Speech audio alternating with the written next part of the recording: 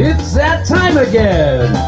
It's the Berkey and the Badger Board Game Babble Show. It's going to get wild. It's going to get wacky. It might even get a little zany. We're going to talk about board games and the board game industry. And, you know, we might talk about anything else we want to talk about. Hey, hey, hey! We are live! Berkey and Badger, episode 71, Gamer Rules. And I am... Is that why Paul Grogan's in the castle? Oh, something like that. Gaming goals, Yesiah. Gaming goals. Yes. Goals. Hello, hello, Babblites, and welcome to the Berkeys and Badgers Board Game Babble Show. In the wonderful kingdom of Babblelot, I am your rightful, honorable king ruler, King Berkey. And I am the host of this elegant podcast, which is streamed live via YouTube, direct from SteamYard. Oh, yeah, baby. SteamYard from Babblelot, SteamYard. Something like that. Yeah, it's lucky it's not the Yard of Steam, which I've seen right behind the horse stables. Oh, yes. It's a lot of steam coming up from piles of stuff. Yes, piles. Piles may be part of the problem. This show is a pile of it. And oh, does it stink so beautifully. Oh, what a whiff. Well, I'm your humble king, and right down to the lowest roaming tourist. Speaking of the lowest of the low, I would like to welcome to the show our court jester, Sir Badger. Oh, what an entrance that is. Oh, thank you very much, sire. Let me introduce you to some of the people in your king's court today. We have, as always, Kabuki Kid wearing the latest armor. We have Dan Hughes with his magnificent beard. Which is he has a wonderful beard. Yes, and Paul Grogan was in a second ago with his gaming rules, and I think he's just popped out for a cuppa. Oh, he popped out. He popped out, popped in, popped out, pooped out. Maybe he just pooped out. Maybe he pooped out, and he's going to do a yard steam. He heard about the steaming pile of poo and said, "I've had enough." Yes, Dan, your beard is truly resplendent. Oh, he's using big words to show us how smart and how improved he is. Yes. So anyway, improved. Welcome everyone to Babblelot, and welcome to episode 71. And in this show, we're going to be talking about what's been going on in Babblelot very quickly, and then we're going to do a roundup of rumors which are going around in our new section, things that make the king go because nothing makes me go apart from Burger King. Well, I'll just chime in on that real quick. We just decided that we were going to tighten up that thing that goes things that make us go segment, so that I'll come up with a news item that we both want to talk about. And we thought that might make just the front end of the show just a little bit tighter, as we have lots of wonderful things to talk about. Okay, and that's why the script is blank. The script is blank, so I don't know what he's going to talk about. So this subject is going to throw me. But I like that. I like that, actually. Okay, I'm going to be caught with my trousers down like someone else was on our last show. We're going to go after that into our first impression section, which is the good, the not so bad, and the ugly. And we've drifted. I've just seen the memes that Berkey's done, and we're drifting back into Star Trek. Then we're going to have a little wander around the Woods of Evergreen and talk about those games which have survived the test of time, which we believe survived the test of time. And this time we're going to be looking at games from 2010. And then we're going to move on to our Babble subject about goals. What goals have you set as a gamer? Do you have any goals? And I'll tell you a funny story about that.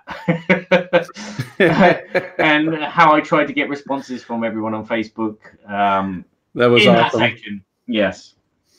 So, shall we just talk what's going on in Babblelot? Yeah, well, I'll tell you, Babblelot for me has been all about game toppers as usual. You guys get to hear a lot about that because that's top of mind right now.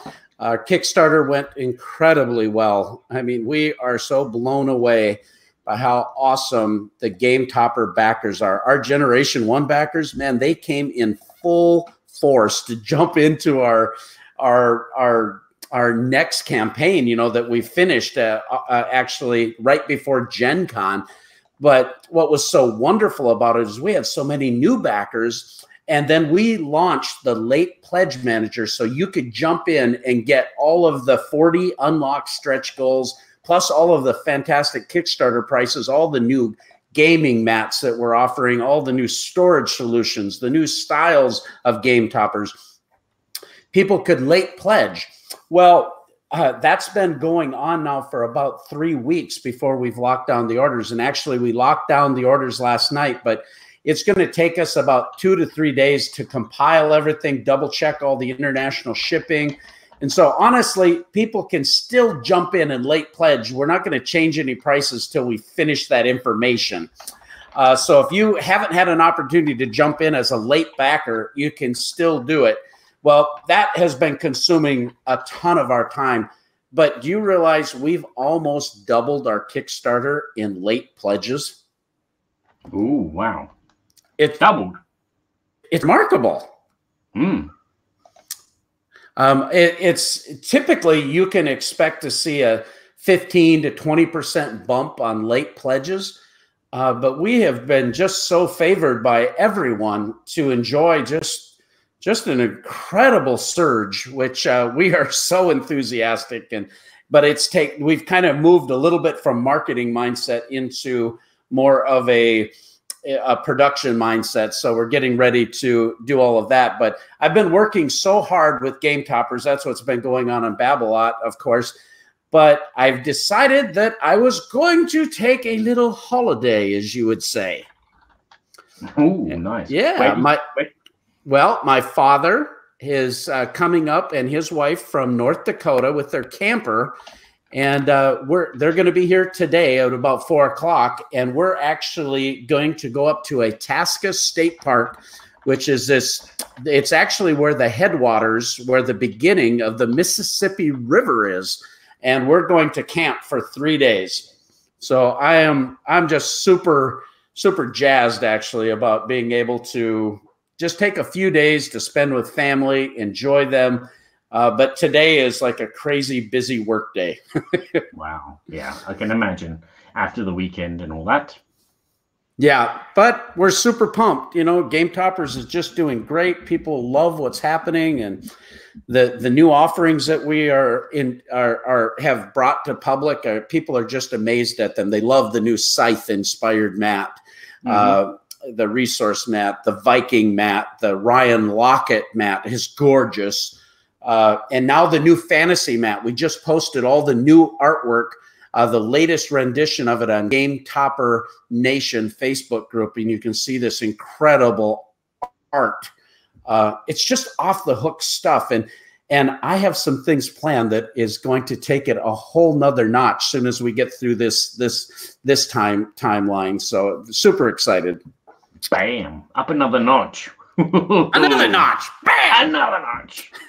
So what's going on in your neck of Babblelot? Well, down in south of Babblelot, we've had a little holiday. We had a 2-day holiday in Belgium, cool. Which happened to correspond with the Belgium Games Festival. So we were there for a day, wandering around.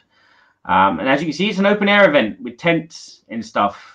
And there's some games that I took pictures of. And it's very, very kind of amazing, a gorgeous place to visit. As you can see, like the architecture is astounding. Now, that's all the pictures that I took because I was just walking around, bumping into people that I knew and having chats with them while my daughter and my wife were getting a bit kind of restless. And so we didn't play many games. We played a few games, but that was it basically. And everything else is hunky dory as normal. I'm still doing stuff, music. Yes, and boardgameseverybodyshould.com. Talking of music, the rock god himself, Mr. Lance Meister, is in the castle. I do a very low bow for you, the bravest knight of all knights, the Undead Viking. His ears must have been itching while I was writing down issues, so don't spoil anything there. No problem. Right. I think with that, it might be good for us real quickly. Let's just talk about the poll from our last show. Oh, yes. And then we'll go into our segment, things that makes the king go, You caught me with my pants down. Yes, I put up a poll. I hate that. Yeah, I know. We put up a poll on the Board Game Geek Guild 2248, which is our guild. There it is, unboxed, and it actually has a link to the last show. And on our last show, we were talking about the importance of unboxing. Do you feel the need to unbox right away or to savor it? What games have you not unboxed, and what games do you still sit on yourself saying, I can't say it at all. Shout the same. Anywho, so the first poll was, do you unbox games almost immediately after getting them, or do you let them sit and shrink until you play them? Or do they never come out? And a vast majority of people, as you can see, 83.9%, said that, yes, they punch it out and sniff it and read it instantly as soon as the front door is shut. Where only 14% said no, and 5 people, so that's 1.8%, say that they are collectors and they leave their games mint. Wow. That's a lot of people. Yeah, I think it's, for me, it's I'm not getting to play as many games as I'd like to play. So I tend to not take the shrink wrap off until I'm ready to play it or ready to learn the rules and watch a video, that kind of thing, because I don't want my components. The shrink wrap helps keep any moisture from getting into it and things like that. So that's why I don't. But then oftentimes I'll get a Kickstarter, it's in shrink, and I was all excited when I backed the Kickstarter, and then after a year has passed, I'm not so excited anymore, and I've got other things on my mind, and like, am I going to resell it maybe, or cull it, or am I actually going to play it? And that's been my constant struggle the last 2 years, just because not been able to play as many games as I like to play. So that's why I don't punch them immediately. But if I'm super crazy excited about playing it and it just comes in, I'm going to unpunch it right away and organize it. Yeah, as I said in my last show, I unpunch it immediately, smell it, read the rules, and then forget the rules by the time someone really wants to play it with me. So it's like, start again. Yeah, the next question. Yep. How long on average does it take you for a new game to hit the table and get played? The largest portion say around about a month. So 43% of our 288 voters said, yeah, it takes about a month. See, I would have said 3 months, but we didn't have an option for 3 months.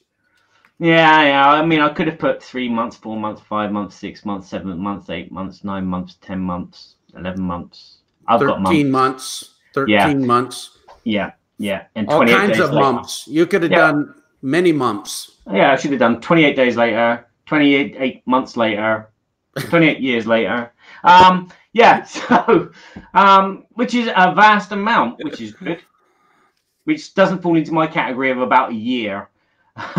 Maybe longer. It's kind of like, as I said, a mean average. There's games that I can get to play within a week, but a majority of the games take about 6 to 12 months to be played, and there's some games which are like 2 years, 3 years. And a lot of people did put longer as well. So we had 4.9% said longer.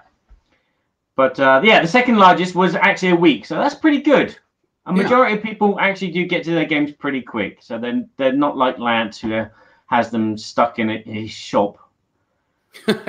Paul Grogan says from 1 week to 2 years. I understand that I have some games that I bought 2 years ago at Gen Con that are still sitting on my shelf of shame. Yeah. Yeah, and Lance, most of his Gen Con stuff is in his garage waiting for a spot in his studio. Yeah, it's just the troubles the troubles I know. Oh, the troubles. These third world problems. And the last question was, if you have a shelf of shame, how many games are currently sitting on it? And this is very surprising. And the largest majority is about up to 10. 33% of our voters said they have about 10 games, whereas 28% said they have 1 or 2, which is pretty good. And then all the rest, from 20 to 30 and 40, they drop off gradually. So that's a good sign.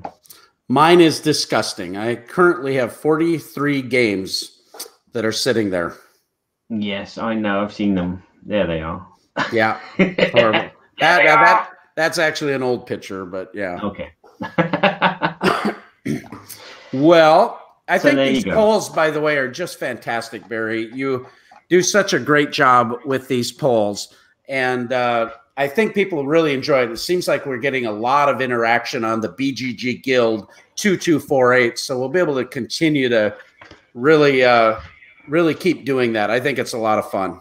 Yeah, the BGG is the best place to go about board gaming, and it's looking prettier and prettier as time goes on, which is great. Well, we're going to move right on to our next segment then. The news segment, things that makes the king go, Okay. We need graphics. We need a graphic for that, sir. Yes, you have to make up a graphic. Board game news. Berkey and Badger reflect on the current events that are happening in the board game industry. There you go, graphic. Some may be good, some may be bad. But there are all things that make us go, When we upgrade, which I might do next week. Yeah, we'll do that next week. I'll do some little videos. That's become a new phrase. We'll do that next week. So it's time for me to have my pants around my ankle again. What, sire, is making you go? Well, I have 2 things that make me go, The first one, it's interesting that Sir Lancelot of Undead Viking video fame is in the kingdom, listening to our wonderful presentation, of course. But Lance Meister, the Undead Viking, has made a huge announcement. He worked for Tasting Minstrel Games for many years and was really I believe, one of the driving forces to help that company with a lot of their presentation of their products, particularly in relation to Kickstarter and media. And so he's had such great influence within the hobby. He's a good friend of mine. But recently, Tasty Minstrel has made some changes, and Lance was actually let go from the company. There wasn't any problem or anything like that, so there's no controversy here at all. Just companies restructure, and their outfit is in Utah and different things of that nature. So no problem with that. No need to speculate about any of it. But Lance has been picked up as a free agent by Funagain Games Logistics. Funagain Logistics. Yeah, there you've got it right there. Now, the thing that made me go, about the whole thing is Funagain used to be an online retailer of games. And I think they still have a little bit of that going on where they bring some titles from overseas. But one of their big focuses has been around picking up games from Kickstarters and help bring that into the distribution channel. And when I heard that Lance got picked up by them, I was just like, I was really impressed. And he says he's easier to be picked up now that he's lost these, he's lost like 350 pounds doing keto diet, so he's lost half of his body weight. Now he lost 350 pounds. So that if he's lost half of it, he's like about that weight now, I think, if I remember how the calculations work. But because he's so easy to pick up, Funagain now has an amazing Kickstarter expert and board game influencer on their company rolls. Pretty amazing. Yeah, I'm happy for him because I heard that he lost his job, and then within a week he'd got a new one, which is great. There's nothing worse than not having a job. Yeah, I know that feeling, but now I've got too many jobs, much like yourself. I was very happy for him too. I was concerned right away when I heard about it, and so I reached out to him right away because I was thinking about him, concerned, and you want to be there for people when those are really difficult situations when you don't know about the future. And I knew that his quality would shine through, and I knew that some opportunities would happen. So super thrilled about that. Congratulations, Funagain Logistics, and congratulations, Lance. Yeah, cool. The other thing that's making me go, which is a little bit more gaming as a game news item, is IDW has picked up and made a publishing agreement with a comic book based on Eric Lang's Rising Sun. Well, this just really blows my mind. I looked at it, and I love Eric Lang's designs. I really do. Blood Rage, as many of you know, is my favorite game. I got the full-blown Kickstarter version of Rising Sun, and I played it 3 times. Honestly, I didn't care for Rising Sun near as much. There's just some things about movement and different things that I didn't enjoy quite as much. But I think this game is it's amazing. It's just gorgeous. I don't think it's a bad design. There's just a few things of it that I don't care for as much. So it didn't. I was so excited to get it. That's one I opened right away. And then afterwards, I was like, well, nah. But I love the universe. I love the theme. I love the look of the game. It's just so crazy. And then when I saw this, I thought, wow, this will be cool. It's an initial 3-book miniseries, and the following issues will be provided exclusive content that promises to enhance the gaming player experience for many of the game fans. So all of a sudden, this backstory, if you will, or this continuing story is going to be incorporated to the game. And all of a sudden I went, well, maybe I kind of want to get these comic books, and maybe I want to play it again just from the thematic side, because I love thematics. One thing that made me go, was that the artist who did Rising Sun is not the artist that's doing the comics.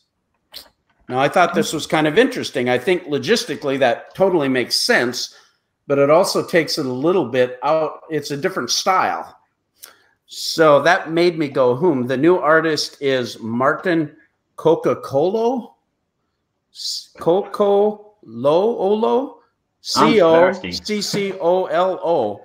And he previously illustrated webcomic compilations as well as Star Trek Year 5 that were published by IDW. So what do you think about that? Yeah, a film would be better. What do you say? A movie, baby. Can you see? Do you see a picture of it there? It's got a picture of a dragon and an archer, and she's getting ready to aim at something. Yeah, I don't know how I feel. I mean, it's nice to see that board game is branching out, not just into board games or crossovers with other board game companies, and it's just nice to see them go into film or go into another medium of some sort. So yeah, I haven't played Rising Sun. I had no hype or expectations for Rising Sun, so I'm not on the Rising Sun bandwagon. Where if it was Catan, yeah, I'd be all over it, baby. A Catan comic. Oh yeah, bring it in. Well, I actually like the new artwork. I think it's really nice. It's got kind of a watercolor flair to it. But not having Adrian Smith doing the art, it just, I don't know. There was a little bit of a tilt for me, but you know, when Star Wars Rebels came out and the different Disney breakoffs of that Star Wars, and they had different art styles, I had a little hard time transitioning from them. But I love the cartoons. I love the shows. But because the art was different, it was a little bit of a disconnect. And I kind of feel that, but I really like it. So I think the story is a bit more important than the art. If there's a good story behind it, then you don't really think about the art. I mean, it's like us in Star Trek. The Star Trek stories are really good. We don't worry about the set wobbling and everything looking like it's made out of plastic. Well, Kabuki Kid said it's interesting that Adrian Smith, a comic book artist, isn't Adrian Smith a comic book artist first? Yeah, I don't know the answer to that, but that would be really amazing. And then you'd think he'd want to be a part of that comic book, and IDW would have perhaps secured his services through Come On. I don't know, but it's Cool Mini. Yeah. What do you call them? Cool Mini. I like Cool Mini better too. That's a whole nother You said topic. Come On. Well, that's what they're supposed to. They want to be going. They don't want to be called Simon anymore. They want to call Come On. And Come On then. I like Cool Mini. Cool Mini or not didn't even make sense to me. Why would you say or not?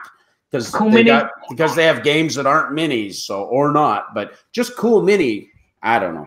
Talk to the hand. It's not my decision. Come on then, let's move on, shall we? Let's move on to the good, the not so bad, and the ugly. No, no. Oh.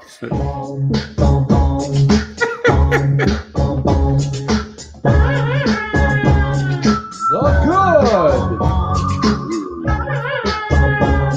the not so bad. Wait for it. And the ugly. There it is. In your best Scotty voice, you must go through the memes, sir. Okay. We don't hire you as the court gesture for nothing. Okay. So the good meme is just your collection of Shelf of Shame. So I can see where this show is going to go. The not so bad is a very young James Doonahan in the engine room. He's not in a Jeffries tube. He's in an engine room. Right.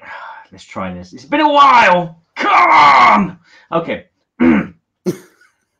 Like I said, Captain, I know there are rulebooks that need to be read, but you can't take it.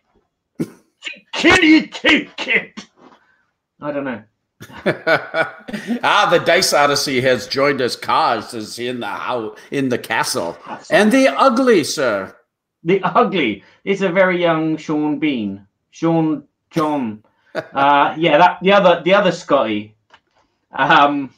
Scotty. Scotty. Try and do a Londoner trying to sound like a Scottish guy. It's a lot easier to do an American trying to sound like a Scottish guy than it is a Londoner. Hey, how am I going to keep my reputation as a miracle worker if you keep buying hundreds of games a year that you can't possibly play? No, that was actually a mix. You're fired. That was a mix between Kirk and... You're fired. You're fired. No, you're fired. No, you're fired. No, you're fired. You're fired. I'm fired. Oh, dear. Oh, man. Yeah. That's a botch. All right, so we've been playing some games. These are our first impressions of these games. We're going to explain the game, let everybody guess what game it is, and then we're going to rate them good, not so bad, or ugly. So what have you been playing? Give us the first one. I can't do a Sarah Connor accent. No. Sorry, Kabuki. Sarah Connor? Okay, yeah. So I'm not going to try and be vague. I'm just going to be precise, and I'm just not going to mention the title of the game to make it easy. Okay, this first game, he said, putting his liquid nourishment down, is a dexterity game where you're trying to get 100 points. And you're doing this by flicking discs on a wooden table, which happens to be circular, with a hole in the middle of this circular table. I know what it is. Pick me. Yes, you beat Kabuki, so I'm going to pick you, sir. It's Crokinole. It is indeed. Yes. I've never played Crokinole before.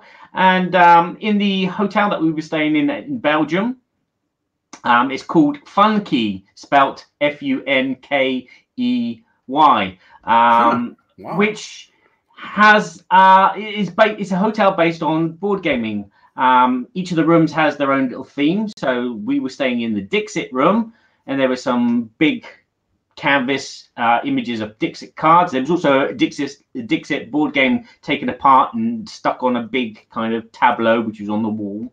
And then there were other rooms. There was a chess room, and then there was a Catan room, and there was lots of other things. But they had a Crokinole table downstairs, along with a selection of board games. And me and my daughter, late at night, were just, do you want to play this? So we played some Monotama. We played some Flamme Rouge. And my wife went to bed, and so me and my daughter just played some Crokinole. And it was... What do you think I think it was? I think you think it was good. Yeah. I've got no complaints about it. It was fun, 15 minutes flicking tokens and getting them in the hole, which was, I was shocked myself. I was quite surprised how easy it was to get them in the hole. But yeah, it was just a fun dexterity game, very light. We played our own version with just getting as many points as possible. And then the next day we came downstairs and before breakfast and had a few more games. It was fun. I love Crokinole. We bought a fairly reasonably priced but decent quality Crokinole board from Mayday Games, and we just love it.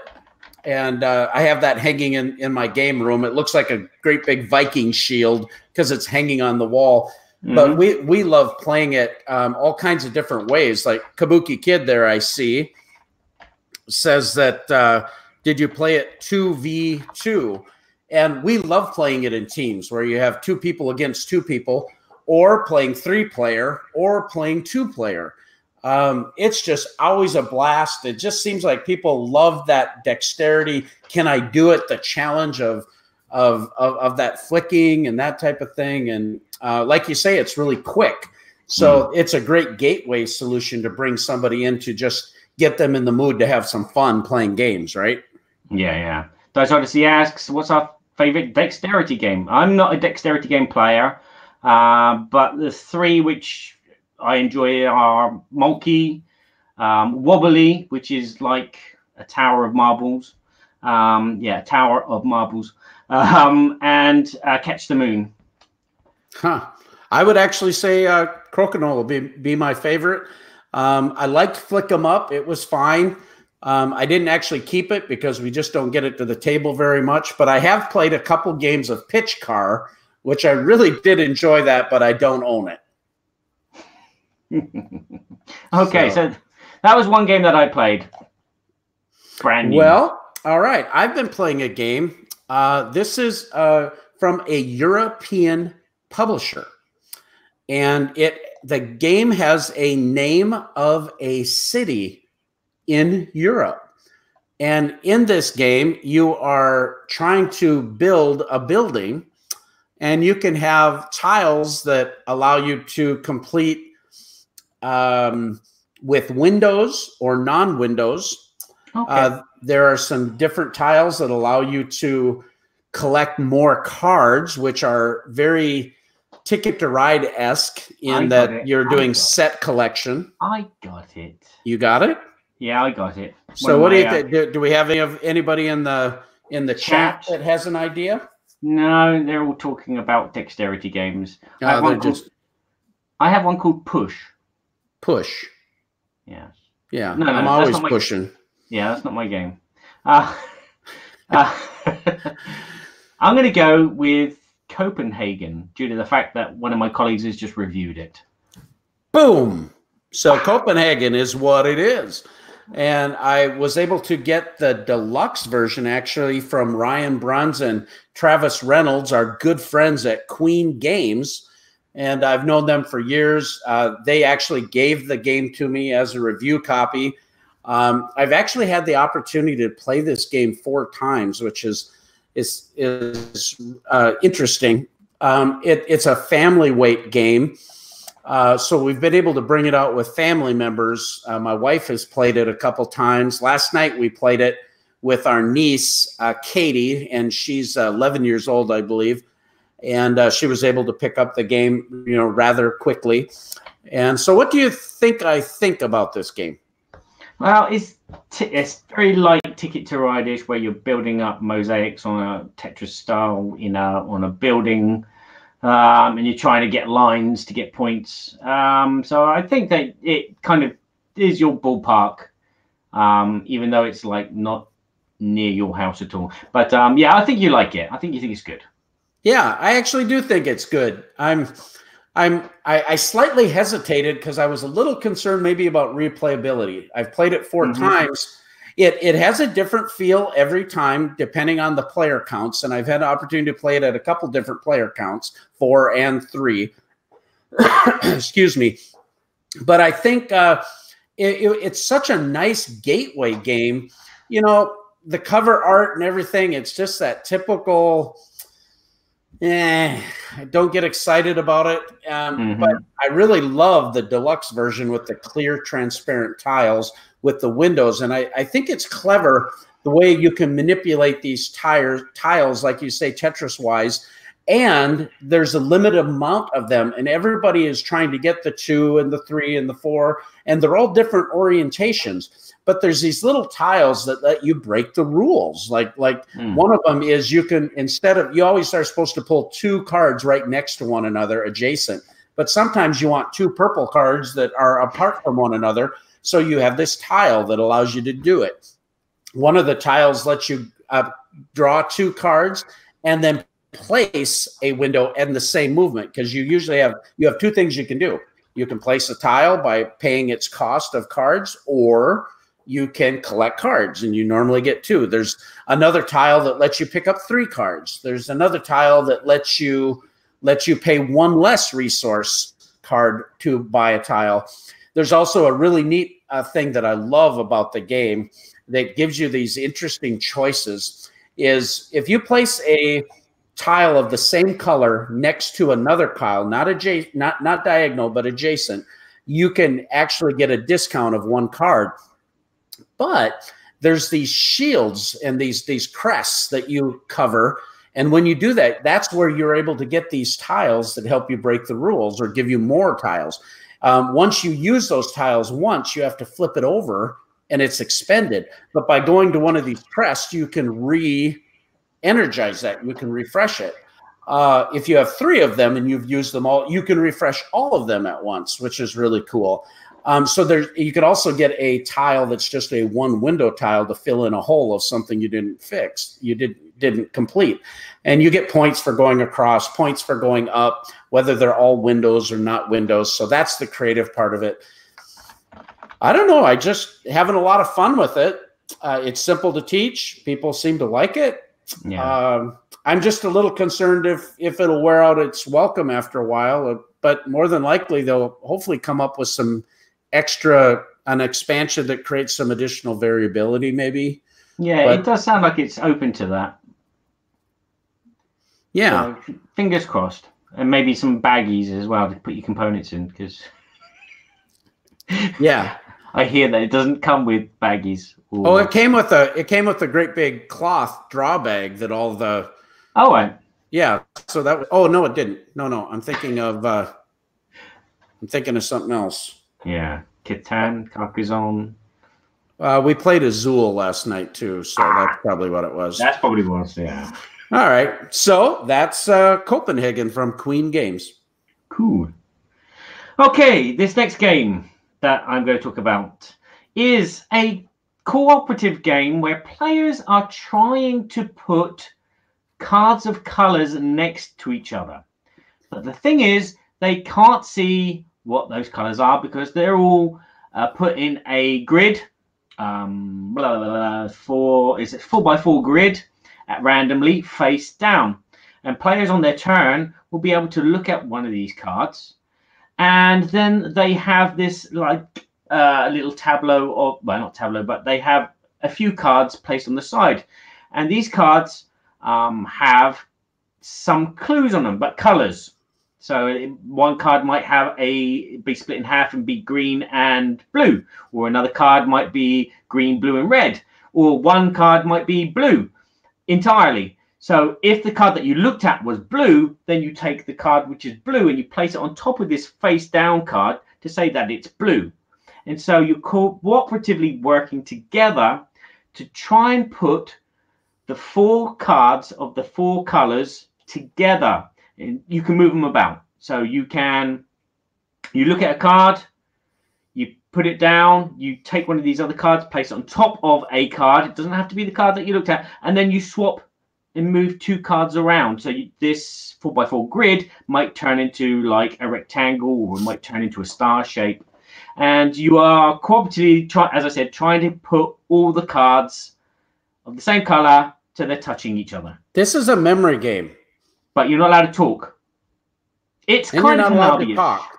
These are all the things I hate. Not being able to talk and having to remember crap. Yeah, I know. So this is a game not for you. I don't have a clue, actually, what this is. Yeah, it doesn't look like anyone in the chat has a clue either. It's a game called Yokai. Yokai, a new game, a new game from Banzai Editions.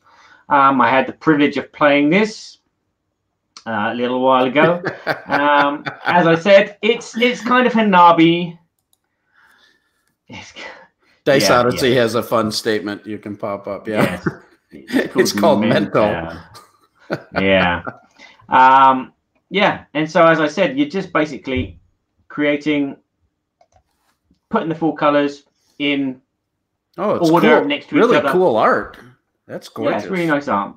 Yeah. But it is cooperative, and you have to, as you can see, the cards there, you got the half and half, and it's like, okay, how do I communicate that this card is red when you've got a red and a green on it? And so there's like this kind of like whole subliminal kind of communication that you have to do with the other players to try and do it, and try and do it in the quickest amount of turns as possible as well. That's the other big challenge, because when this little deck of clue cards runs out, that's it, it's game over. Well, what's the time? How long does it take to play? Well, it depends how long your telepathy powers run. Probably about 10, 15, 20 minutes, because it's really quick. You've got about, I think there's 12 clue cards. Well, I don't know. It's definitely not in my wheelhouse. I'm gonna say not so good, or not so bad. I mean, not so bad. This is a tough one. It kind of falls between the not so bad and a good game. I like the idea. It was, that at the end of the game when we actually did form everything, and we did manage to kind of see eye to eye with this non-verbal communication. And get everything in the right place, and we had a victory, but it was the worst victory because it was like the last round. So yeah, it was like a hands in the air, woo! So I enjoyed it, that moment, but as a game, I don't know if I'd play it regularly. I think we prefer things like The Mind and Hanabi as a kind of telepathic game with our own little cheating rules. I can see this one wearing a bit thin after a while, whereas for some reason Hanabi doesn't wear thin. You just want to try and do it again and do it better. This was quite hard, and we were very lucky to have completed it. Interesting.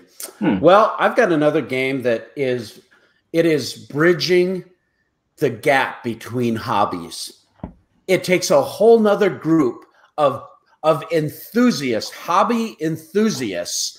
And you're having hot flashes, are you? Oh, yes. It's because Kabuki's not on form again. She just hasn't got any of the games tonight. Oh. Well, you've got all these games that seem obscure to us sometimes. But okay, so the game that I've played, it's bringing 2 different groups of hobbyists together in one fantastic experience. And not only that, this game is designed by a female board game designer, and the art is done by a female board game artist, which is amazing. This particular game has had all kinds of buzz in the hobby, so I've probably already given it away at this point.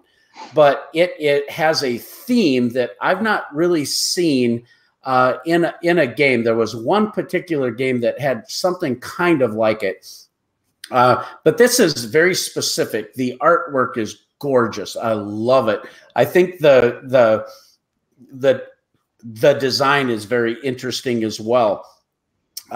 This game was produced and way under forecasted and became incredibly in high demand. Does anybody have a guess?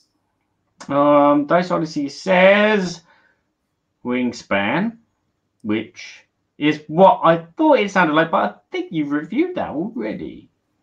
I don't think so. We've talked about it anyway. Yeah, we may have talked about it. It is Wingspan. Wingspan is designed by Elizabeth Hargrave.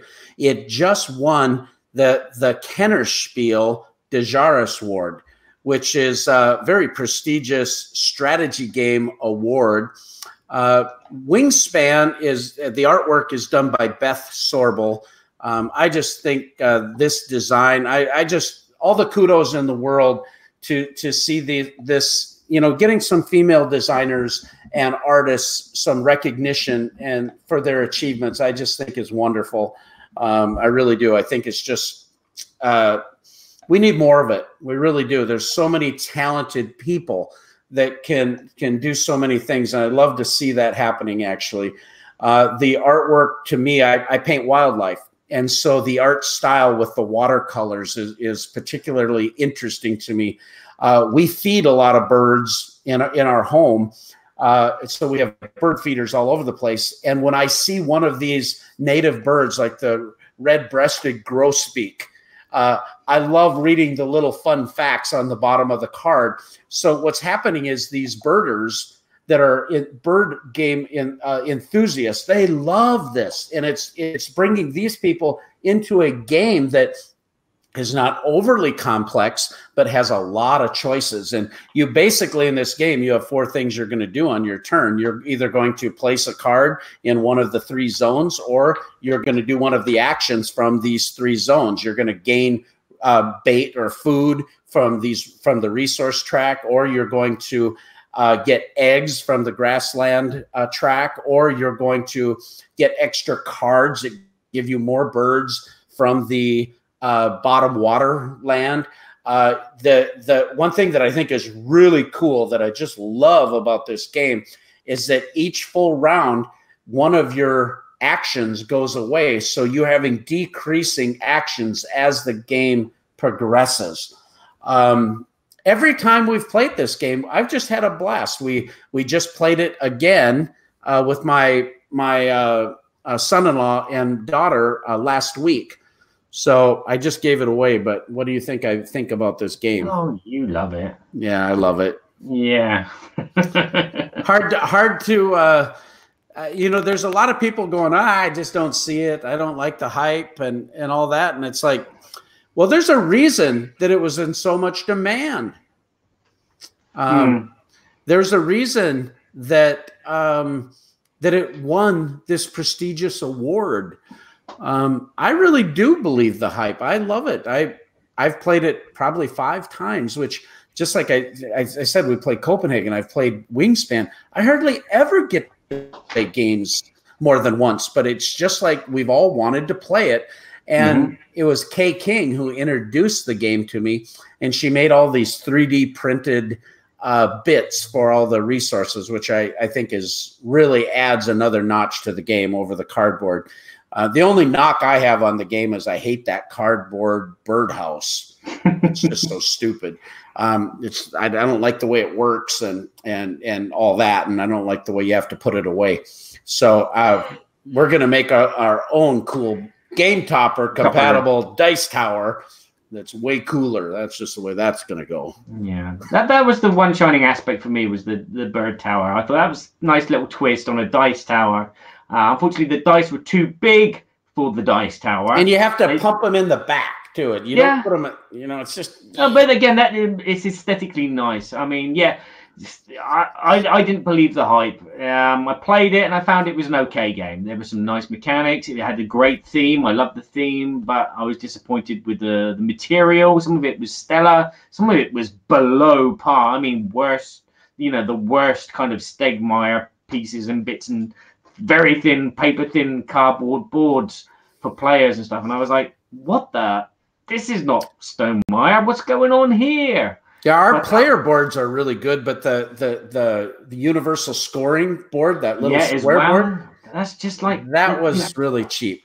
There's no design in it, and I was like, okay. But as I said, the game was pretty good. I played a bad strategy. I picked one of my gold cards, which was like one of the hard ones, and I won because my friend had an easy strategy and he lost, which is strange. And luckily, the cards that I needed came out in the deck. Otherwise, in a two-player game, you're not going to get a lot of cards are not going to be shown. So, if you're going for a particular, birds with color in their name, you've got to be lucky from the luck of the draw. It's an okay game. I like it because it's birds as well, and I'm a bit of a bird watcher myself. So. Yeah, I just think it's a lot of fun, and I agree that it's probably not it's not my favorite game of all time or anything like that, but I definitely think it's a good game and well worth taking a look at. That's Wingspan from Stonemaier Games. Why isn't it working? I can't scroll pictures. There we go. Scrolling pictures. That's not what you want. You gonna do some babbling now? About? You have one more to go, don't you? No, you did 2 games? I did 2 games. What 2 games? You just did the memory game in Crokinole. Oh, Crokinole. Yeah, it was so simple and quick. Okay, yeah, we're gonna move right on to our sponsorship by our good friends at Arcane Wonders. Arcane Wonders is doing some crazy awesome stuff. This year, their titles are really fantastic. They have the Land, Air, and Sea. It's a quick little area, kind of segmented card game where it's a 2 versus 2 player game going back and forth, and you have these 3 different areas that you're maneuvering. Super fun, quick little game. Of course, they at Gen Con launched the new Dragon Scales. Dragon Scales is a Richard Launius design. They've been working on a long time. I actually got to play this several years ago when we were play testing, and now it's come to market. It's rethemed. It's just this fabulous cooperative adventure type game, but you can have a winner in there, and the artwork is really fantastic. You'll take a look at Dragon Scales. I'm going over that quickly because I want to move on to something new that's coming out for them. And this new game is called Foundations of Rome. Foundations of Rome is designed by Emerson Matsuuchi. Emerson, man, what a fantastic designer and what a great human being. Love him to death. I have many opportunities to play games with him and meet him at different conventions. He designed Century Spice Road and Spectre Ops and many other games. In my opinion, just a fantastic designer.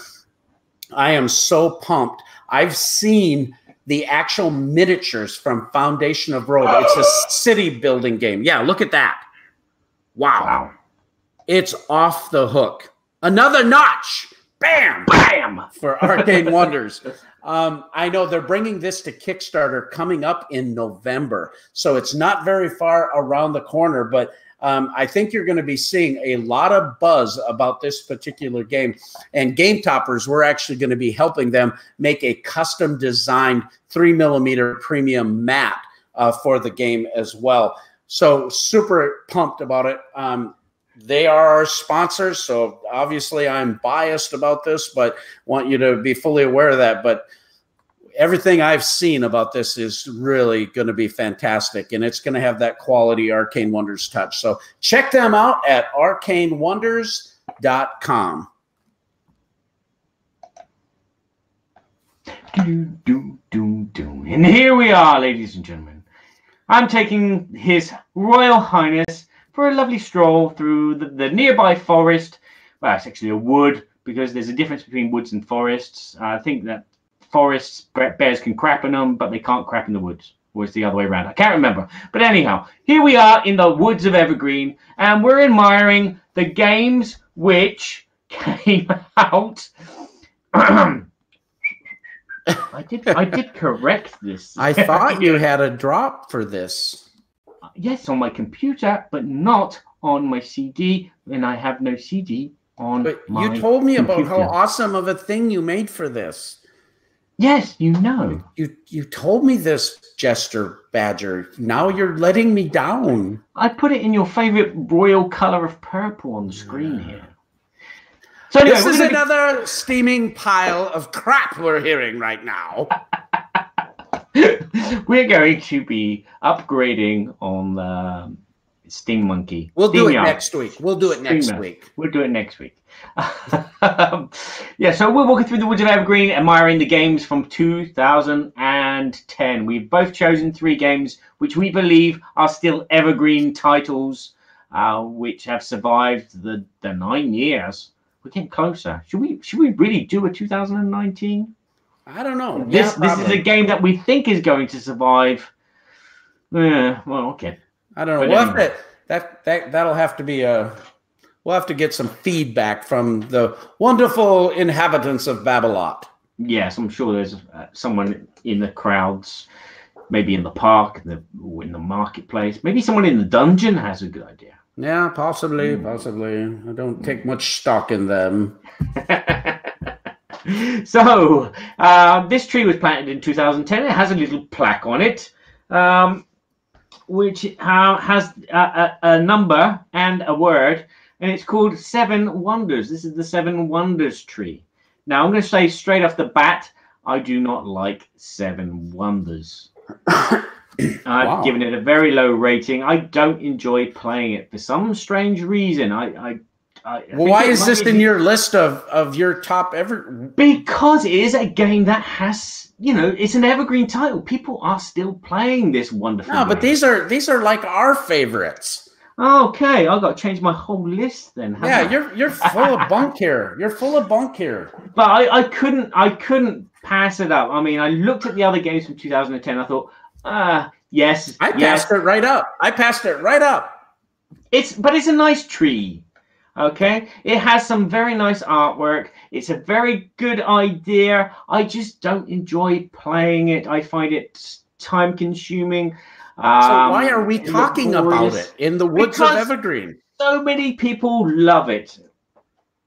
This is not the Woods of Evergreen for everyone else. This is our Woods of Evergreen. This is your Woods of Evergreen. You're breaking the rules. I'm breaking the rules. Sorry, sire.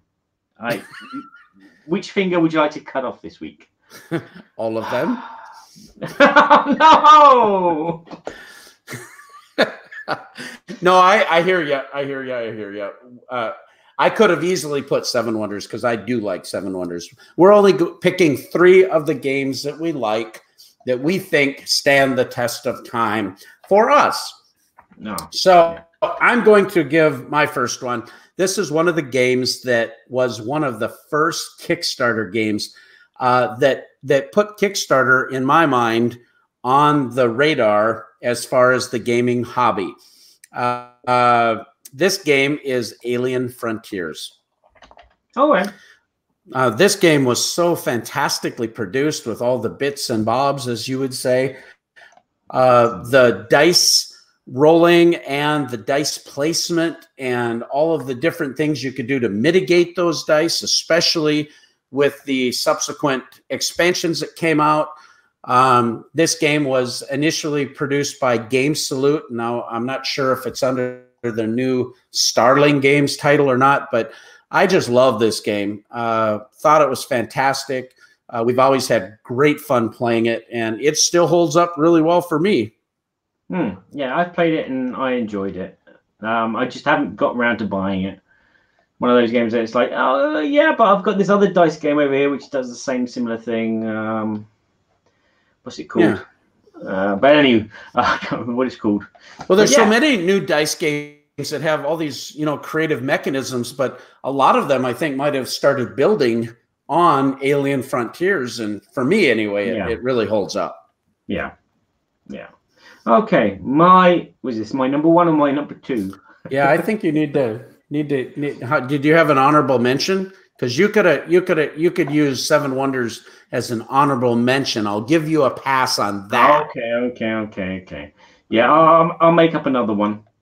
Okay, one I want to mention is Forbidden Island, a Matt Leacock game that I quite enjoy.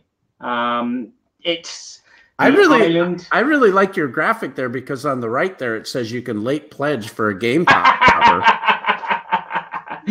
Well done, Scott. You've right on BGG. You couldn't have done that any better, my friend. I'm going to die hard on this, I'll tell you. But yeah, Forbidden Island. Without Forbidden Island, there would be no Forbidden Desert, which is my preferred version of the game. But yeah, Forbidden Island is a nice idea of an island sinking, and your team of players have got to go around the island, which is sinking, and find objects and then get off the island before it sinks entirely, or if someone dies. It's fun. It's relatively quick to play within about 30 minutes. It comes with some nice pieces, some nice artwork, and a nice tin. It comes in a tin, which some people don't like. I hate the tin. I like the tin.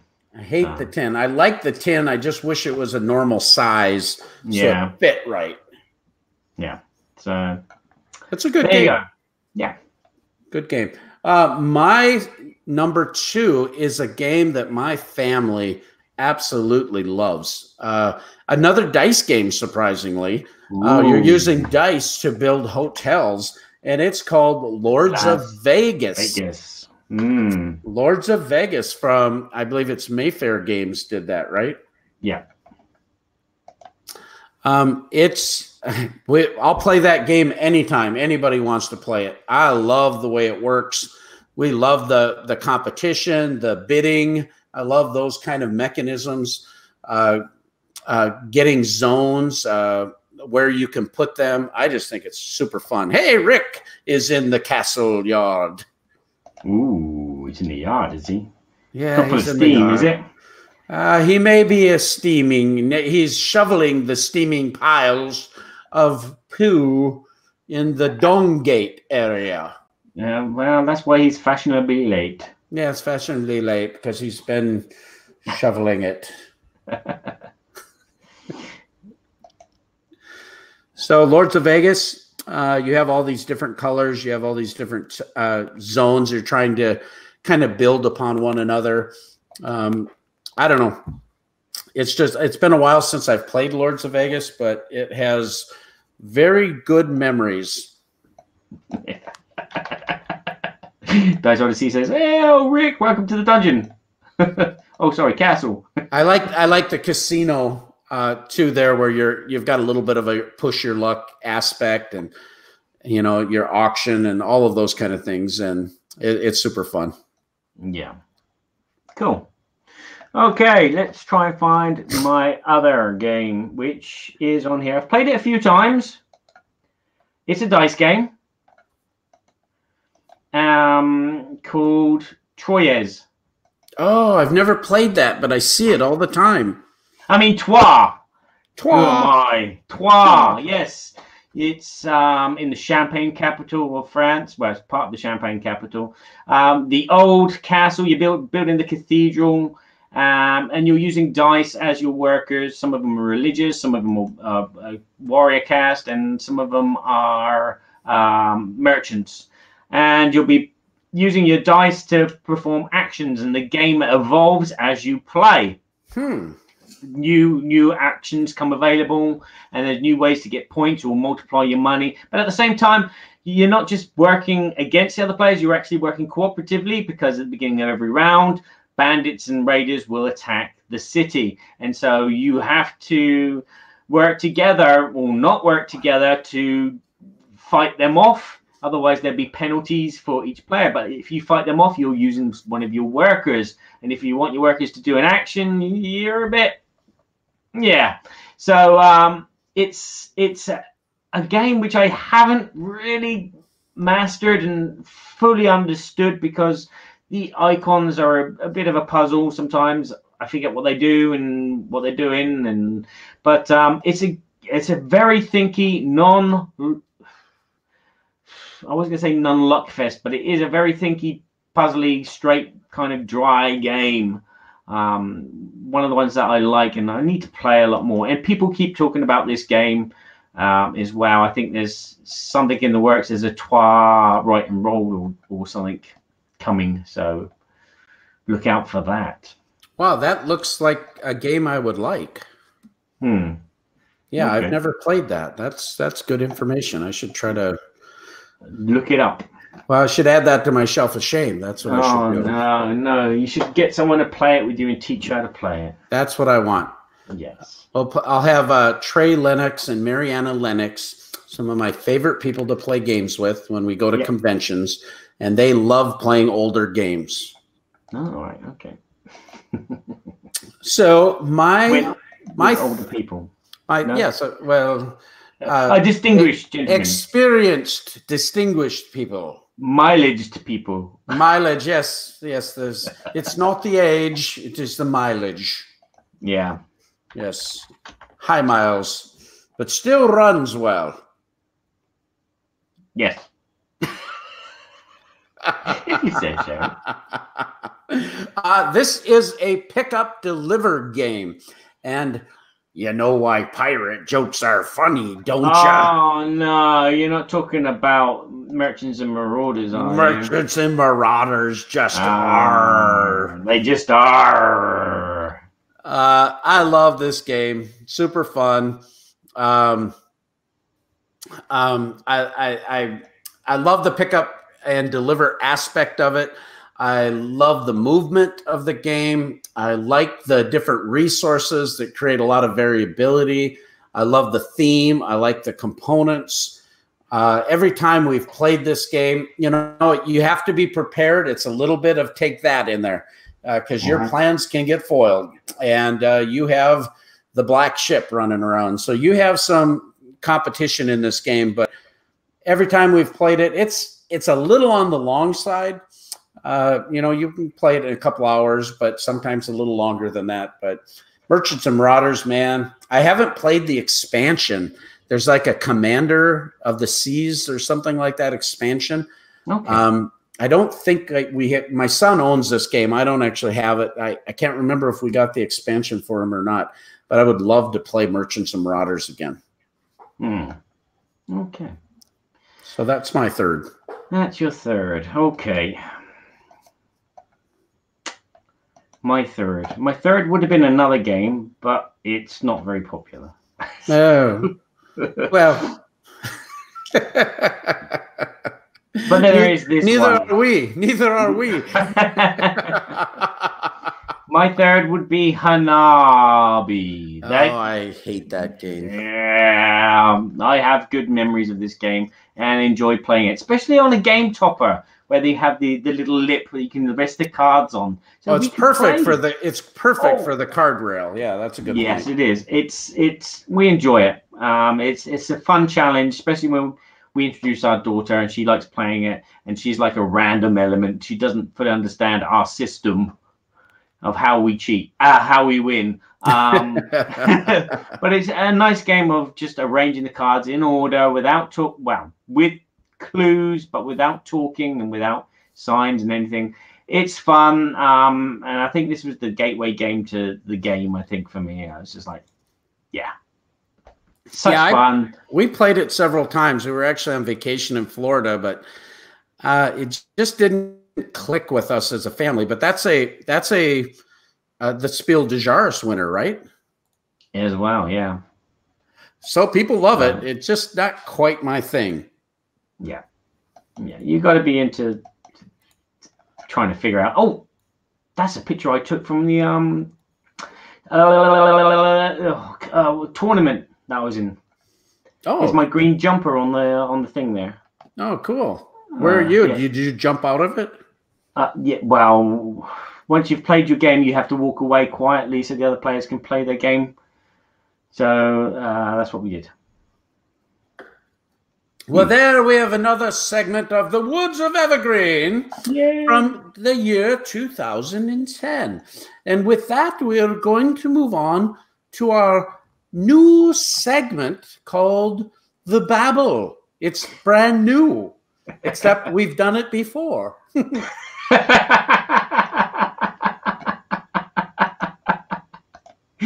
I was trying to think of something. I was trying to think of something Trumpy there to say.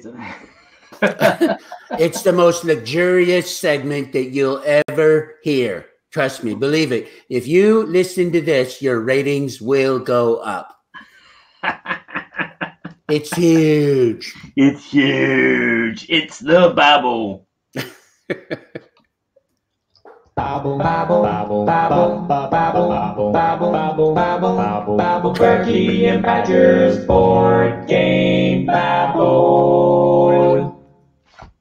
The Babble. Today's Babble topic. We're talking about gamers' goals. Tell us a little bit about this there, Sir Badger. Okay, let me draw up my script. Okay. Gamers' goals. What goals have you set for yourself as a gamer? I mean, what do you hope to achieve by being a gamer? What do you want to do to stop being a gamer, maybe? For example, you may want to stop buying games as a goal, or you may wish to play more games with other people. We just want to find out what you guys set as goals. I have a little list. Hopefully you got a little list. Well, I have a list, but it's a very simple list. A very simple list of goals that we should aim for, or what we want to aim for, because this hobby is changing like a snake over oil. Well, I think what kind of prompted our discussion about this, and we thought maybe it would be a good topic. We don't think about things very often, but when we discuss we don't this think rightly. No, of course not. No rightly thinking here. Complete nonsense. Complete pile of steaming stuff. Lefties. Yes. That's what we are. Thank you very much. Thank you. My blue suede shoes. So, you guys don't see what's going on in the chat, do you? Because you're hearing this and not seeing it unless you're watching live on YouTube. Yeah. Oh yeah. Yeah. Thank you very much. Give me some sugar, baby. Need some fried banana sandwiches and peanut butter. Thank you very much. Only you can make the world seem bright. What prompted this discussion was, we see a lot of these goals that are being presented out on primarily like Facebook groups, where they'll say, have you tried the 10 by 10 challenge? Meaning you're going to play 10 games 10 times. Well, that would be a gamer goal. There are other goals that people make, and you take some of the new apps, for instance, like with the Board Game Geek app that allows you to track your plays. And then because you're tracking your plays, people have goals. They may have goals to play a certain game so many times, or to achieve a certain score in a game, or their buying habits can be a goal. And so there's been a lot of input. You can tell us your little story if you want there, Badger, about a question you recently pitched on the Board Game Geek. Oh, yeah. So, yes, I was trying to reach out and get some answers to our question. And so this morning, well, no, it wasn't this morning. It was yesterday morning. I posted on Board Game Geek the question to try and get some feedback so we could talk about it on this show. And boy, did you get a lot of feedback. I got a lot of feedback, but from the wrong question. I put, what gaming rules do you have? instead of gaming goals. And I didn't even notice this error because when you post it, it goes to the administrators and they have to authorize it before it gets posted on the Board Game Geek forum on Facebook. And so I waited and waited and waited, and then I went to bed that night, and then it got posted as I went to bed. And then people answered. And I woke up this morning and thought, oh, they posted it. Oh, people have answered. Oh, the wrong question. Deary me. So I could have had a good 50 responses from people, but I've only got a handful. So, well, I think I actually think that topic, actual rules that you have when you play games, that's a fantastic subject, and that can be a future Babble topic. So we will keep all that information and we will utilize it again. It'll be a great poll, that type of thing. So as in house rules, exactly, and we might even call the episode House Rules. Or 2 in a house or 3 in a house, depending on how Barry views himself. Yeah. It could be 6 in a house because he's usually 5 different people. What film is that? Sybil. Civil. So tell us some of your goals then, Badger. Okay, I'll start on my goals, which I've listed down. One of my goals is to try not to be too grumpy. Barry, grumpy? What are you talking about? Only Dan Hughes is grumpy. No, he is not grumpy. Don't call him grumpy. You can call him frumpy, but don't call him grumpy. Grumpy. No, yeah, I kind of get disparaged. Life has taken a change since having a child and friends moving away. So gaming has not been that easy. And to get the family to play together is getting harder and harder. And added to that, the choice of game to play with the family is getting harder and harder. Now, I'm quite open to playing 80% of the games that I have here at the drop of a hat, because sometimes there's a game that, doesn't fit right. But between my daughter and my wife, they have their own different 10% of the games that they want to play. And you can imagine the amount of time it takes for us to decide what game to play, because one of them say, let's play this, the other one say no. The other one say, yeah, let's play this, and they said no. And this kind of deflates me, and in the end, after about 5 minutes, I start saying, well, forget it, let's go and watch a DVD, let's watch Captain America again. So I kind of get grumpy in that kind of, just put a game on the table and I'll play it. Sometimes that does happen. Sometimes one of them will put a game on the table. Like recently, we played Steam Park together and we had fun, and we played it again the next night because we had so much fun. But I just get into this grump that sometimes when the game does hit the table, I don't want to play anymore. I've had enough. I just want to move on and forget the whole thing. So I'm like standing on my own foot there in a way. So I want to try and not be grumpy when it comes to that. Choosing a game, and it takes forever. I just want to put a game on the table and play it. Well, I have a very simple goal. I think that's a good goal, Barry. My simple goal. You're just saying that to stop making me grumpy. Yeah. I've never really seen you that grumpy, so you're surprising me by your discussion topics. But okay. I do realize that if you, I have 2 grandchildren and they want to play games, but they don't know how to play games because they're 3 and 1.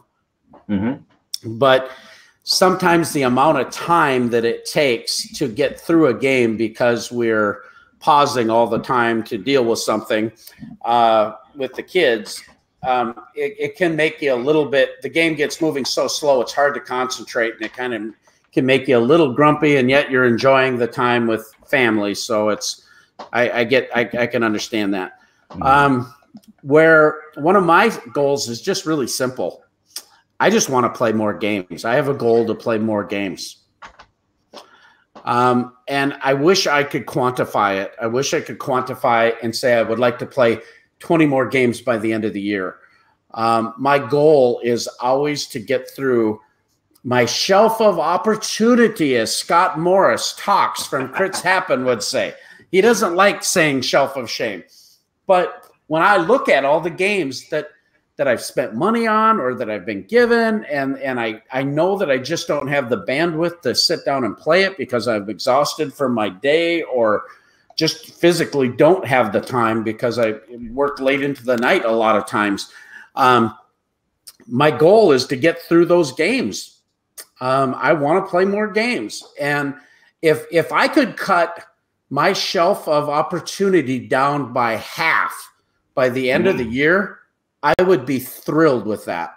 If half of those games could have gone into play status and I decide whether or not I'm going to keep them or move on, I would love that. Yeah. It is quite disheartening to see all those games and think, oh, I want to play that, but there's no one to play with, or I haven't got the time to play it. Well, I almost feel guilty. It's like I walk by that shelf every night and I see it right in my game room. And it's like I almost want to take that whole shelf and move it in the other room so I don't ever have to think about it. Because when I walk by it, I go, oh, I really need to play those games. And I know I don't have the ability to, a lot like I'd like. So it kind of frustrates me.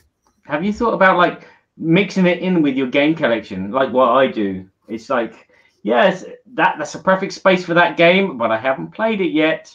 No, I can't do that. And then well, we had a discussion. My son had some of his friends coming over, and he's playing BattleTech, but he's made kind of a derivative of BattleTech where it has a fantasy role-playing or a BattleTech role-playing aspect where we all role-play the first part using kind of like some other role-playing mechanisms to build the backstory, and then we actually get into the BattleTech exercise. Well, it was really fun.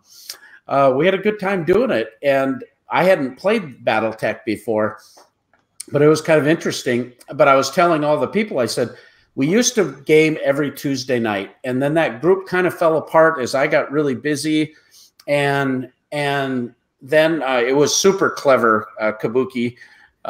Josiah just does such an amazing job with story-driven things, and he gets into the voice. The story's well written. It was so fun. We had a big fight, big brawl, because we were some of the cadets that had lost, and so I came in. I was the big bruiser, and one of my compatriots picked a fight.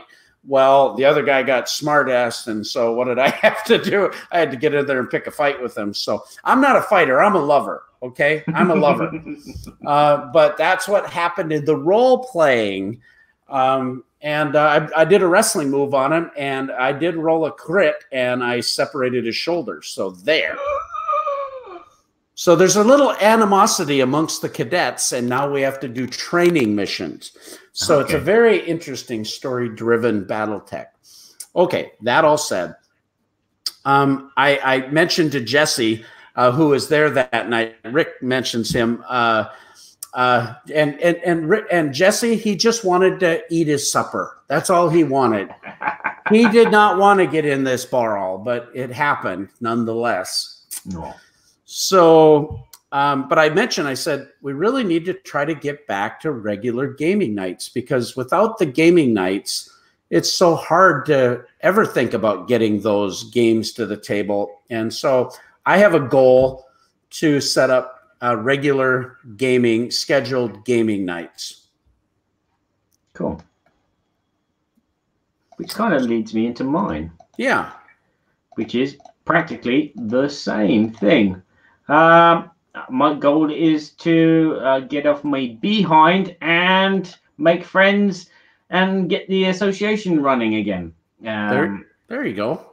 There you go. I have an association. I started an association some years ago in my village, because is it called the Village People? YMCA. I'm talking to you. That's what I want to know. I like the Village People. You do a good job of them. You can do it. You can do it.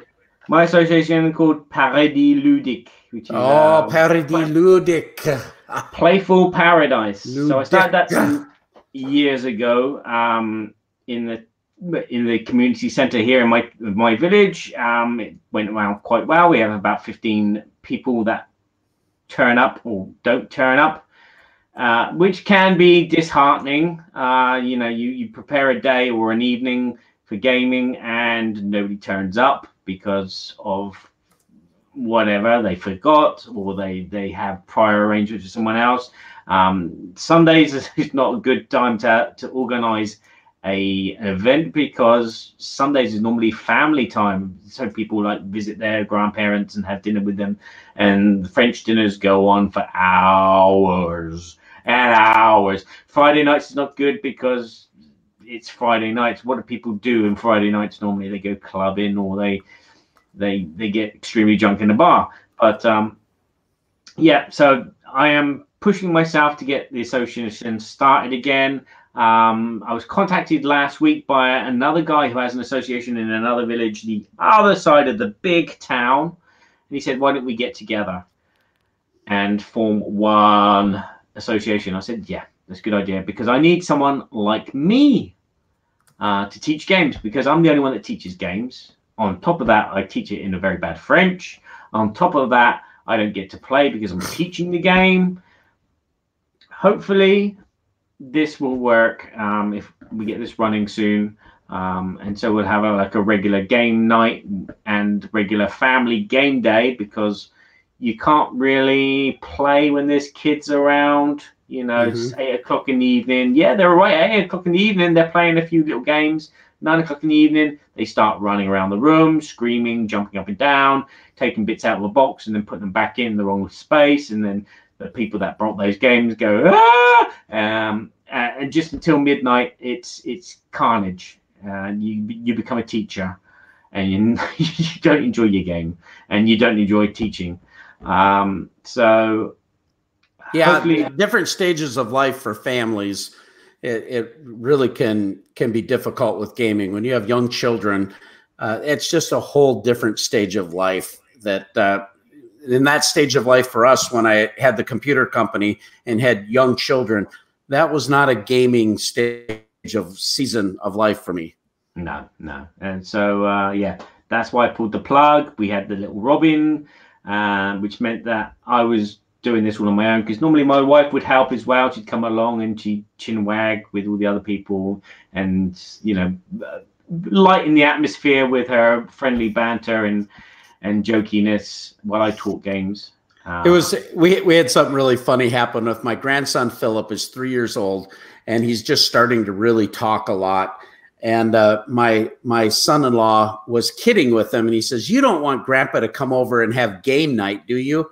You don't like games." And he goes, "But I do like games. I do like games." He was so excited when I drove up in the driveway, and he just couldn't wait that he could get up on that table. And they have one of my first prototype game toppers, and he loves to throw the dice, and we always give him some of his own components to play, so he feels like he's enjoying it too. Yeah. So tell us about some of the goals that some of our other friends have commented on. And then everybody that's in the chat, if you have some goals, please let us know what you think as well. Yeah. So let's see if I can do this. Here we go. We had one people that answered on Facebook. Crastio Dimivo. Sorry. Krastev? Dimov Krastev? Yeah, something like that. Yeah. They had the same kind of thing as you. They want to bring their SOS, Shuffle of Shame, down to 0. Almost impossible, I know. But if you keep trying, I'm sure that it will happen. Just hide your wallet, lock yourself in your house when friends come over, and play through that pile as quick as you possibly can. Well, so we go to Gen Con, and I really haven't bought very many games this last 2 years. Very few, other than I've backed quite a few Kickstarters, surprisingly.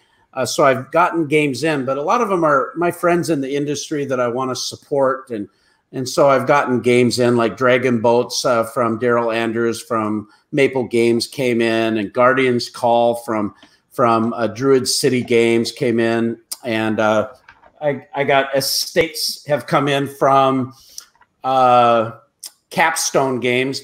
And that game looks so fantastic to me, but I haven't played it yet.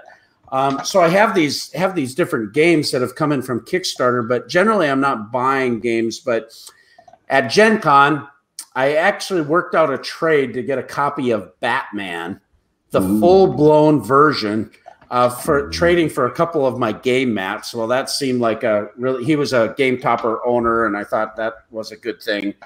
I got Dragon Scales. I got the new architecture from Arcane Wonders. I got Edge of Darkness from AEG. Ah, this thing looks amazing. I mean, I got God of War from Come On. I ended up, I put a picture of it, I think, on Facebook. But I came home with like 10 games, and Josiah looks at me, oh, Run, Fight, or Die from Gray Fox Games, the new version. I also got the game, oh, I just lost it, from Breaking Games. It's a city building game, Expansicity. I got all these cool games, and Josiah looks at me and goes, Dad, I don't think you understand how this works. You're not supposed to be adding games. And I said, I know, but I can't help it. Yeah, that's not how it works, chap. So, Will Stoker. This is the guy that was in the movie Iron Will. Will Stoker. From the movie Iron Will. Famous dog sledding racing game and movie. Very famous. Iron Will. Okay. Will Stoker. I don't know if that's a joke or the truth. It's the truth. It's the truth. A joke, and it's a joke. Okay. You listen here, Boyka. You get frostbite. It'll look like this. I'll help you cut off any finger you want, Boyka. Okay, so Will Stocker says, my friends and I try to play a game at least 2 or 3 times before we give up on it. And even more than that if we're reviewing it on our channel. Oh, we also try to keep cell phones at a minimum if possible, because that can get annoying for some players, which is true. Yep. Yes. Guilty. Yeah. Man, when you're working all the time and you're on call, then yes, it can be annoying. I like that. I really like his thought there, though. I like the fact that they're talking about playing a game more than once, 2 to 3 times. I think it's even a good goal to play the game at different player counts, right? Yeah, because you get a different feel with games all the time with different players and different player counts and different locations. I mean, you could be sat in a comfy chair or a squeaky chair, and the same game will feel completely different. Yeah. Seriously. Yeah, exactly. You could drink cherry Coke or you can drink Pepsi and do that challenge, and the game will feel different. But no, seriously. Yeah, just playing at different counts does change the game. That's an interesting thought too. Playing games with different people, the same game with different people. Oh yeah, which is something which I've done a lot of times, because I'm always demoing the game. I'm teaching people games, so I get to do that a lot. I'm teaching people Hanabi, so like I've played with about 6 different groups, and you can see how different people play the game and think that the game should be played or manipulated to win. It's really kind of eye-opening.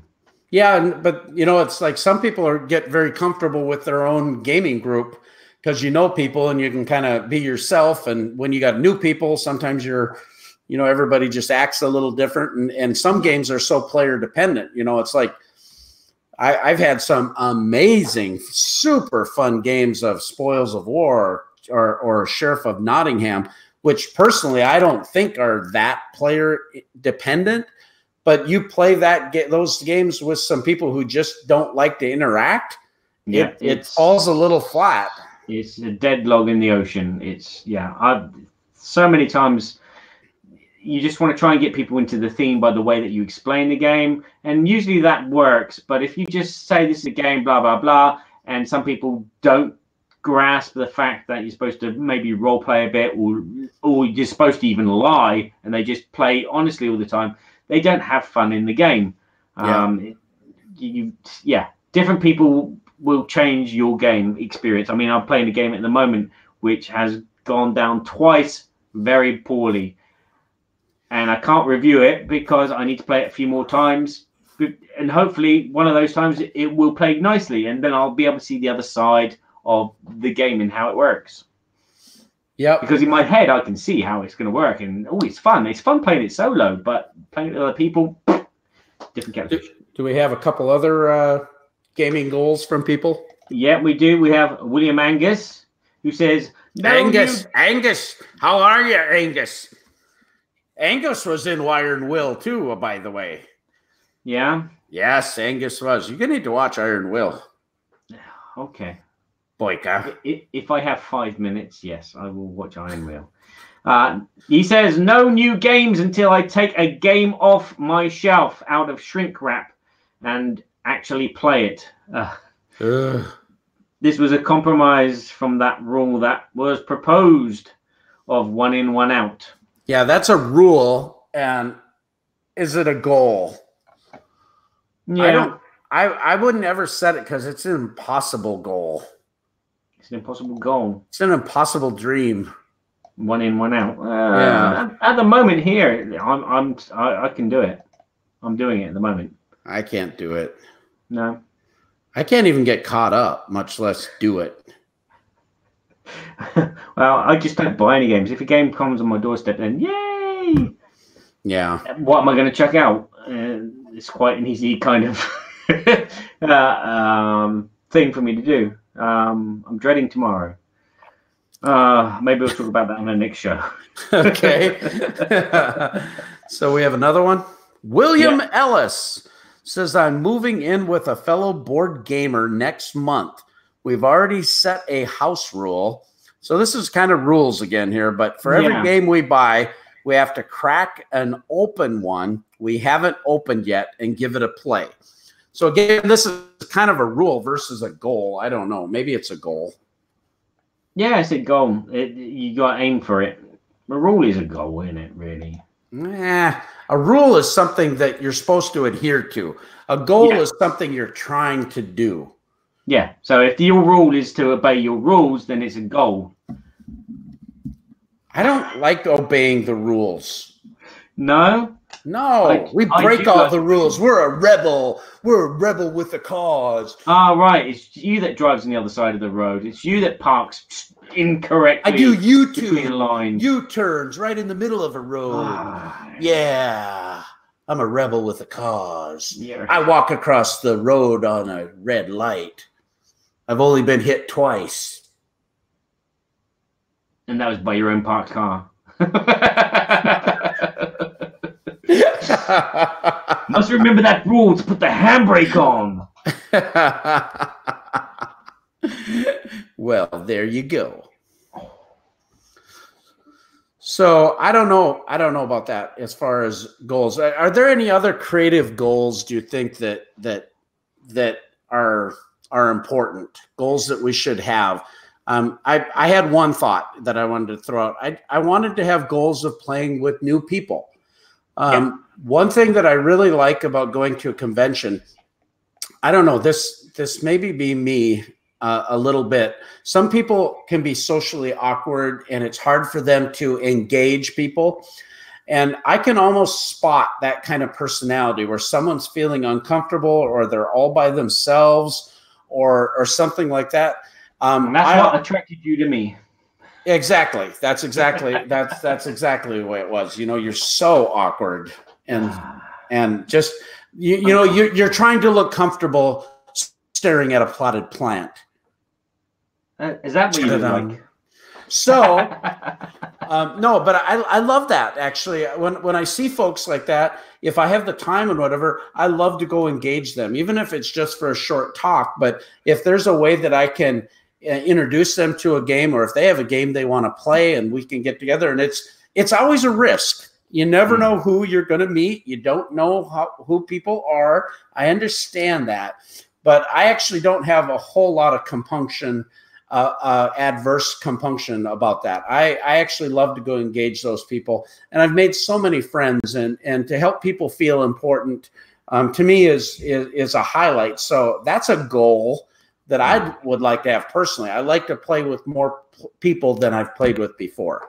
Yeah, I just at an event just sit down with anyone. It doesn't matter, and that's always nice. You know, you play with someone at an event, and then 3 years later you'll pass them by at a different event, and they remember you. You remember we were playing that game, and you're like, okay, oh yeah, I remember. But yeah, that's always a nice moment. And then you just break it open in a chat. I'm lucky in that regards. I do get to play with lots of different people all the time, because as I said, when I go to events, it's just I'm normally a kind of a guest instead of someone working, and that's always nice. How about conventions? Do you have any goals for conventions? No, I don't have it. I don't have any goals. My goal is to just try and play and have fun. Well, apart from the goals that I've mentioned, is try and play and have fun, not be grumpy, and try and play more. Due to the fact that it has kind of dried up here for me. Have you ever done any of those 10 by 10 challenges? Those type of goals? No, I don't see the point. I mean, if you're going to play a game, you're going to play a game. It's like knowing that you've got 55 ounces of steak in your freezer. There's no that sounds like supper. Yeah, there's no point in just trying to eat it every day. You know, sometimes I want pizza. Sometimes I want spaghetti. Sometimes I want a Chinese. Sometimes I want salad. You know, you can't force feed yourself. Well, how about goals about playing games solo? Yeah, you could do, but from my perspective, the only game that I want to play solo is the Seventh Continent, and so I have. It's not kind of like set a goal, but it's like whenever I have time and I'm alone, and maybe like the soundtrack is accidentally kicked in on my on iTunes while it's on random. And I go, okay, yeah, I'm going to play Seventh Continent. I got my Kickstarter in for Nemo's War. Yeah. And the secret Jamie from the Secret Cabal just loves Nemo's War solo. He thinks it's the way you should play the game. I am kind of stoked, actually. I put it in the camper. I don't know that I'll be in the camper alone to where I could, to play it, but I don't really have a desire to play it cooperative. I want to play it solo. So I have a goal to play Nemo's War. I'm hoping that I'll have the time to do that, because that would be a big project for me, learning the rules to the game and playing it by myself, because I just don't do that. I played Imperial Settlers solo mode, and at first I was like, I don't like playing by myself here, and then all of a sudden the game got really close and I really enjoyed it. So it was kind of weird. So I do have a little bit of a goal to try to do that, but I enjoy being around people much more than I enjoy being around myself. Yeah. I enjoy being around people rather than being around yourself. Yes, of course. That is why I hire the jester in the kingdom to keep me amused. I am convinced that I can amuse myself, but I prefer for you to amuse me. But it's harder to set personal goals than it is to set business goals. Business goals, you have an objective, and that's imperative that you have to do it because your business is at stake. You're going to lose money. You may find yourself having to find another job.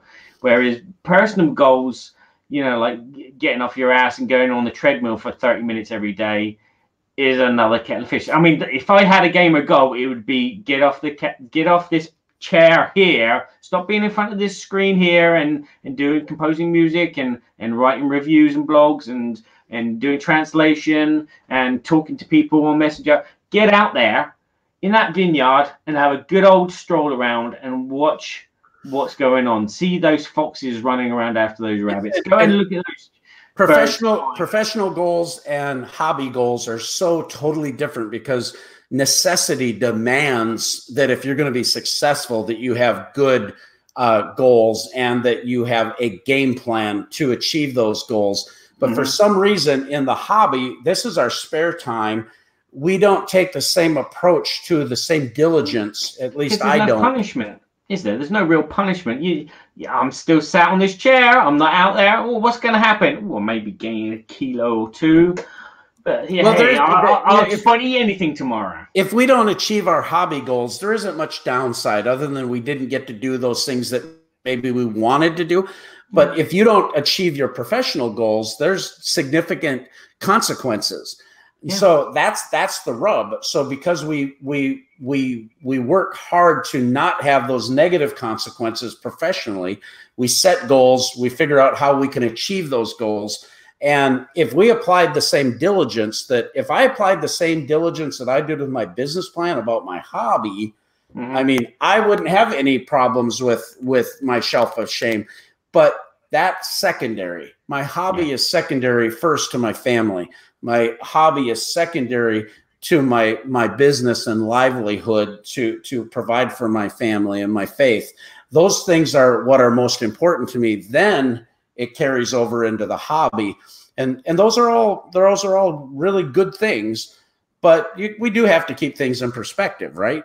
We do indeed. I mean, I could say that one of my gaming goals has been fulfilled because my wife said to me, "Hey, you earn no money. You earn no money. You buy no games. You buy no games. You get to sleep in the bed."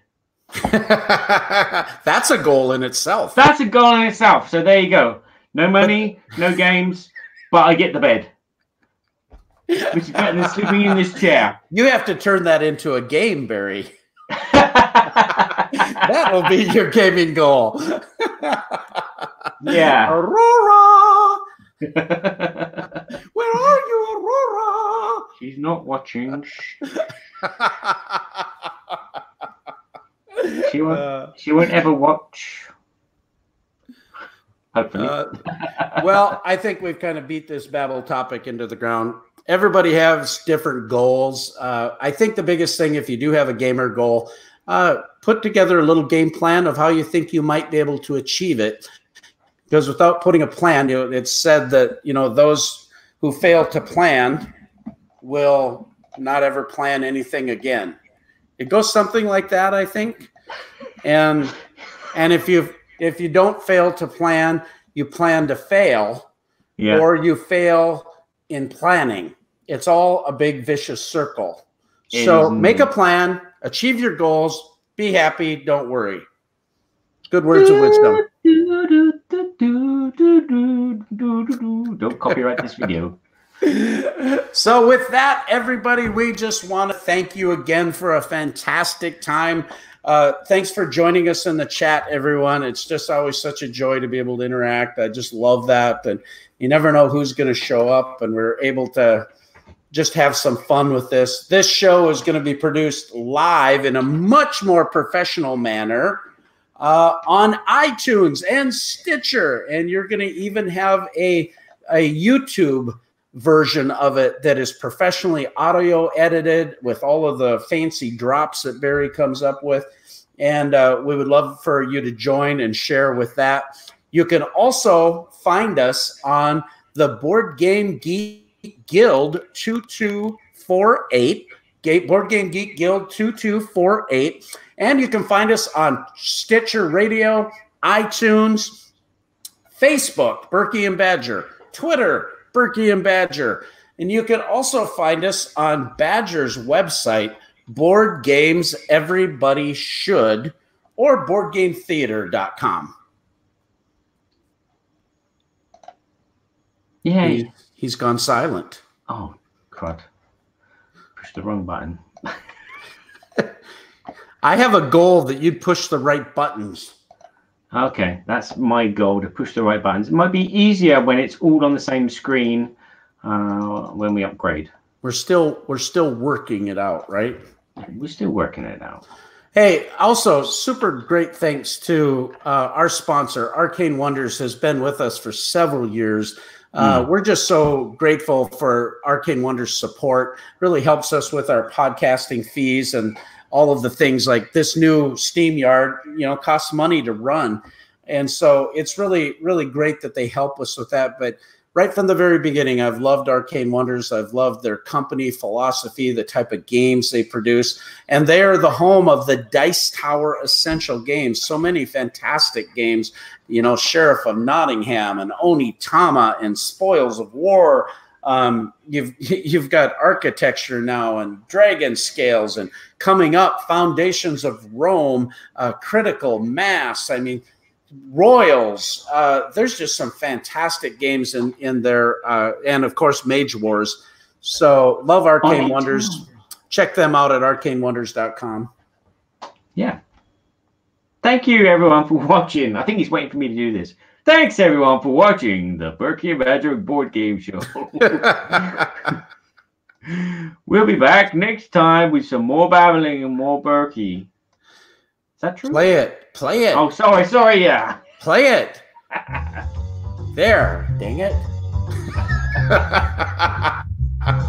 We're so glad we had this time together. And now it's time to go. It won't be long until we have another show. So keep us in mind, get online. Berkey and Badger will be back in no time. Woohoo!